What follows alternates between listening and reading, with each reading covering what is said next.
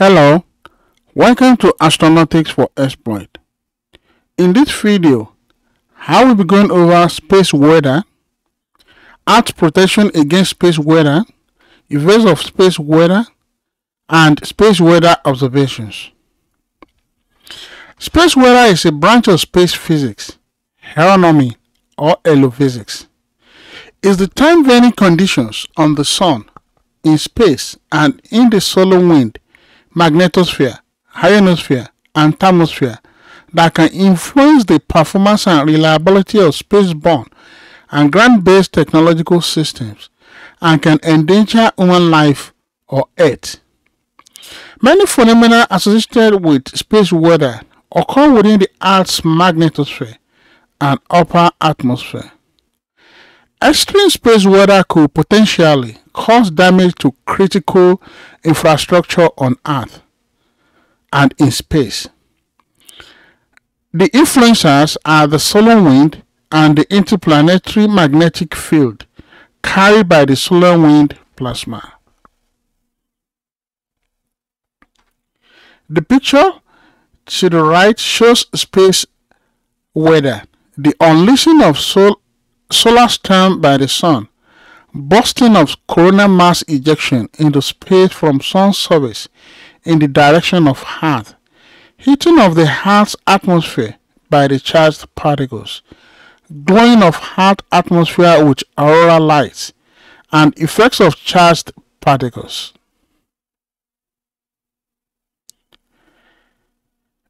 This picture shows extreme space weather events, which is caused by eruption of a blob of plasma from the Sun and is streaming towards the Earth. Earth's protection against space weather. Earth has an area of magnetic force activity, which is referred to as magnetic field. It is surrounded by gases called an atmosphere. Earth's magnetic field and atmosphere together act like a shield and thereby protecting us from the majority of the solar wind blast. An aurora, referred to as polar lights, northern lights, or southern lights, is a natural light display in the Earth's sky and predominantly seen in high altitude regions around the Arctic and Antarctic. Auroras are the result of disturbances in the magnetosphere, which is caused by solar wind. They occur when charged particles sneak past Earth's shield. This picture shows Earth's protection against space weather by the magnetic field. Effects of space weather. The environmental conditions in space as influenced by solar wind affect the following: spacecraft, radio communications, navigation, astronauts, airline industry, electric power transmission, pipelines, and climate. Effects of space weather on spacecraft. Spacecraft are affected by solar wind, both directly and indirectly. Ions striking satellites can overwhelm sensors, damage solar cells, and degrade wiring and other equipment. When conditions get rough in the radiation belts, satellites often switch to a safe mode in order to protect their systems. Common advanced space weather effects on spacecraft are radiation damage and spacecraft charging. Spacecraft charging can cause an erroneous signal, and this is a predominant space weather effect on spacecraft in geosynchronous orbit. 2003 geomagnetic storms are attributed to 46 out of 72 satellite failures. Most spacecraft in Earth's orbit operate within the radiation belts, and geomagnetic storm adds heat to the thermosphere, thereby causing it to expand and rise, increasing the drag on spacecraft.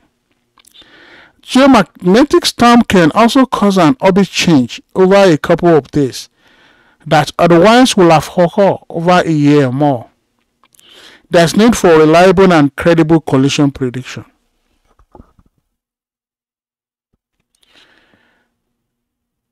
Effects of space weather on satellites in orbit. Degradation of communications, performance, reliability, and overall lifetime. This is shown in the picture to the right. Example can be found in the solar panels that convert sunlight to electrical power on most spacecraft will steadily generate less power over the course of emission, and the degradation must be taken into account in designing the satellite. Radio communications. Shortwave radio communication, mainly used by the military and for long-range broadcast, works by bouncing radio signals off a charged layer of particles in our atmosphere, which is called the ionosphere. Geomagnetic storms disturb the ionosphere, and this thereby make the radio communication spotty and sometimes impossible. Solar flares can produce strong X-rays that degrade or block high-frequency radio waves used for radio communication during the events of radio blackout storms. Solar energy particles can penetrate satellite electronics and cause electrical failure. The energetic particles can also block radio communications at high latitudes during solar radiation storms. Navigation. Most of the navigation systems rely on global positioning system, which in turn relies on carefully timed and triangulated signals from satellites. Geomagnetic storms cause sudden variations in the density of the ionosphere, and as a result, GPS signals from satellites arrive at GPS receivers slightly early or late, leading to inaccuracies. Animal navigation. Research findings show that geomagnetic storms affect animal navigation. Many migratory animals have internal biological compasses, and this is due to tiny grains of a magnetic mineral in their brains. Geomagnetic storms may disorient the animals, causing whales to beach and carrier pigeons to lose their way. Astronauts. On Earth, human beings are protected by the combined action of the magnetosphere and the atmosphere. Radiation and high-energy particles from the sun can damage living tissue, and lethal doses of radiation in space is very dangerous. The space weather effects on astronauts. During geomagnetic storms, the increased density and energy of particles trapped in the radiation belts means a greater chance that an astronaut will be hit by a damaging particle, and this can damage DNA within cell and can lead to cancer. NASA's activities. The International Space Station has increased shielding around crew quarters, and NASA carefully monitors each astronaut's radiation exposure throughout his or her career. The Van Allen probes help to develop better predictive models so that astronauts will have increased warning of storms. Airline industry. High altitude crew and passengers. The magnetosphere and atmosphere keep most harmful radiation from reaching the surface of the Earth, but damaging radiation does penetrate the upper levels of the atmosphere. High-flying airplanes, crew and passengers flying over the North Pole are exposed to more radiation than when at sea level. The Van Allen probes will provide more accurate information to airlines, enabling them to determine the safest flight paths to take during geomagnetic storms. Airline monitoring. Geomagnetic storms can alter the shape of the Earth's protective magnetosphere, sometimes allowing more high-energy particles into the upper levels of our atmosphere. Airlines monitor space weather forecasts and even sometimes make changes to flight paths during solar storms in order to lessen radiation exposure of the people in airplanes. Electric power transmission.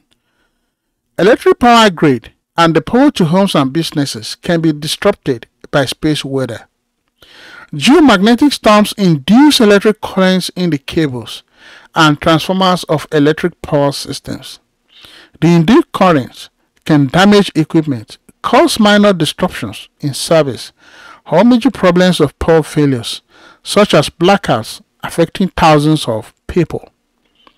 With warning from space weather forecasts, power companies can take urgent steps to minimize failures. The Van Allen probes will help develop better predictive models that could give technology operators advance warning of when their systems might be in danger from powerful electric currents induced by space weather phenomena. Examples: a geomagnetic storm on March 13, 1989 caused a power grid failure and major blackout in Quebec, Ontario, and this left 6 million people without power. On October 30, 2003, a geomagnetic storm caused a power failure in Sweden. Pipelines. Metal pipelines are often used to transport oil or gas over a very long distances, and many of them are located at high latitudes, where space weather can generate strong electrical currents. Geomagnetic storms can induce electric currents in the pipelines. Electric current flow in the metal pipelines causes them to corrode rapidly and making the pipes wear out more quickly, and this can lead to expensive repairs. Climate. Changes in the energy output of the sun can affect the climate on Earth. And research findings show that plant growth follows the ups and downs of the solar cycle. Scientists are speculating that galactic cosmic rays, high energy particles from outside our solar system, may also affect the Earth's climate. Some scientists also believed that cosmic rays are involved with cloud formation in our atmosphere because they create ions, that is, charged particles in our atmosphere. Examples: a historical event called the Monday Minimum, a 65-year dip in solar activity that caused a period of global cooling on Earth in the late 17th century. During this time, which is known as the Little Ice Age, temperatures plunged and the Baltic Sea froze over regularly. This picture shows various effects of space weather.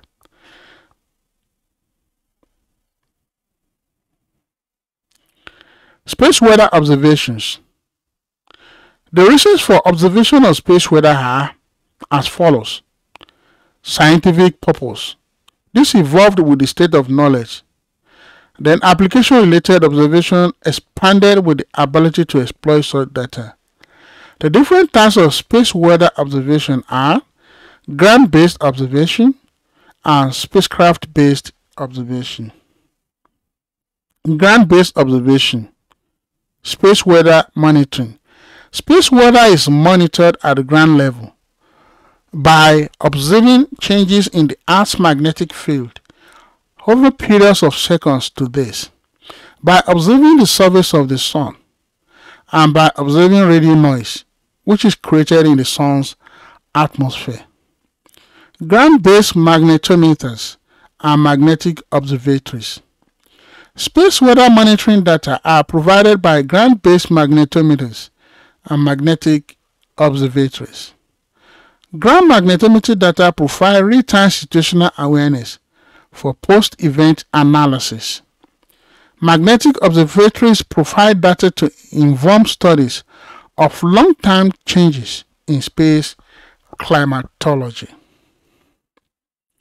This picture shows Themis, which is ground-based magnetometer, and the map showing Themis, ground-based magnetometer location.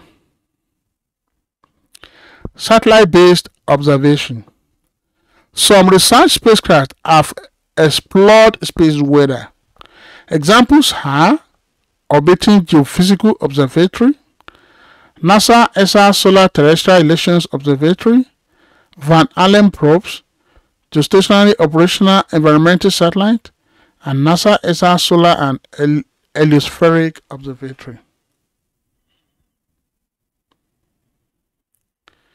Space Weather Observations. Orbiting Geophysical Observatory was a series of 6 satellites launched between 1964 and 1969.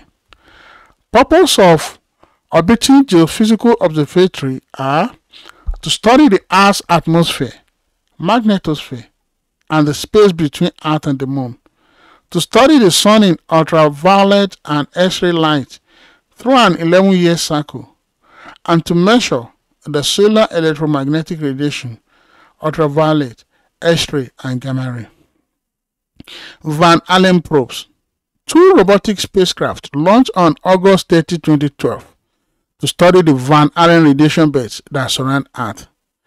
The 2 Van Allen probe spacecraft operate in harsh conditions they are studying. Solar and Heliospheric Observatory. SOHO is a spacecraft launched on December 2, 1995 to study the Sun. It has discovered over 4,000 comets, and it is a joint project between the European Space Agency and NASA. A main source of near real-time solar data for space weather prediction. Geostationary Operational Environmental Satellite. Operated by the U.S. National Oceanic and Atmospheric Administration's National Environmental Satellite Data and Information Service Division. It supports weather forecasting, severe weather tracking, and meteorology research. Spacecraft and ground-based elements of the system work together in order to provide a continuous stream of environmental data. Solar Terrestrial Relations Observatory (STEREO) is a solar observation mission. 2 nearly identical spacecraft were launched in 2006 into orbits around the Sun that caused them to, respectively, pull farther ahead of and fall gradually behind the Earth. They took stereoscopic imaging of the Sun and solar phenomena such as coronal mass ejections. Global Geospace Science Wind Satellite is a NASA science spacecraft launched on November 1, 1994. It was deployed to study radio waves and plasma that occur in the solar wind and in the Earth's magnetosphere. For more information, contact Astronautics for Exploit. Thank you.